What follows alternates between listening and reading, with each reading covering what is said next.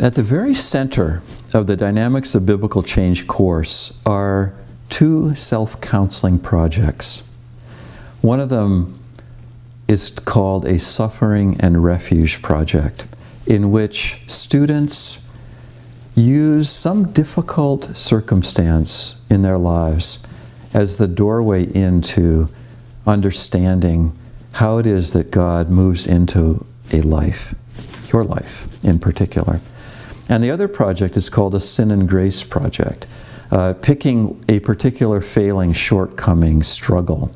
And again, same thing, a door into how it is that the mercies of God move into your life and start to rewrite the script.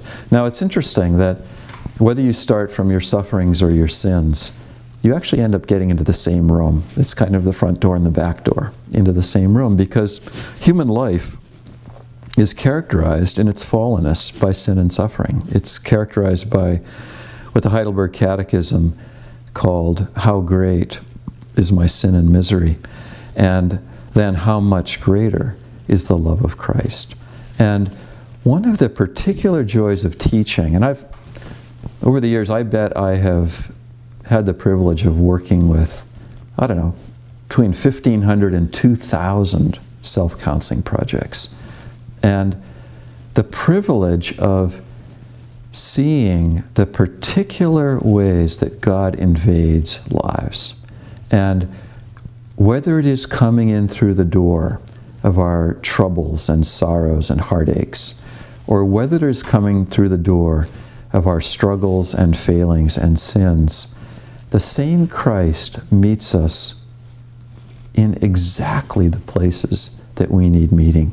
And, you know, when I think of the amount of counseling I do or the number of friends I have,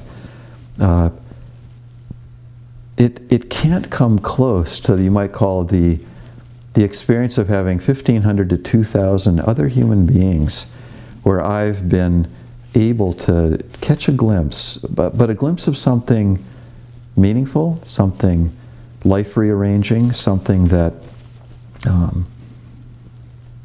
by the ongoing grace of that God will make a difference in students' lives for the rest of their lives.